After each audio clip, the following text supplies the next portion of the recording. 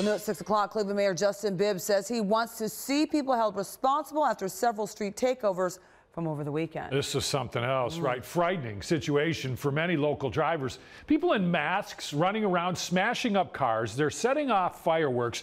They're trying to light fires right in the middle of the road, all while blocking traffic. So our Aria Janelle went to several of those locations where those takeovers happened. She has the questions that desperately need answers.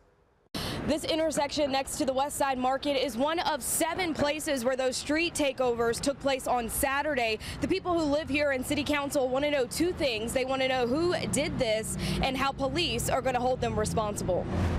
In the face of the mayor, in the face of the safety director, the chief of police saying, we'll do whatever we want, because you're not going to enforce the law. On Saturday around 11 p.m. in 7 different locations, chaos broke out. Hey, don't get out of the vehicle, get off. According to police, people were setting off fireworks, doing donuts in the road. People in masks were running up to cars and shutting down major highways. Cleveland Councilman Michael Polinsik says what happened this weekend is unacceptable and could have ended badly. People on your car damaging your vehicle, you don't know what can happen. No one was hurt, but it shined a light on a problem the councilman says Cleveland has been having all summer. Sky German tells me these street takeovers are nothing new on West 25th. There almost was an accident last week because of it, so I think it should stop, and I think the police should get on it.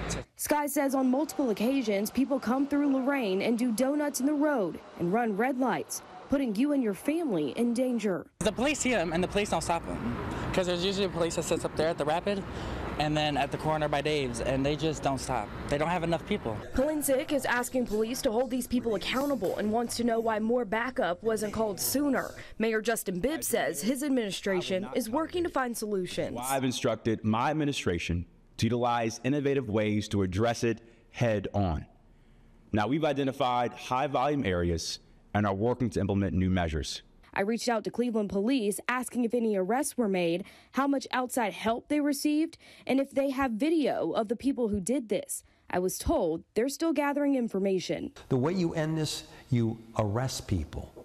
You give them tickets as well. You confiscate their vehicles. You charge them with everything you can.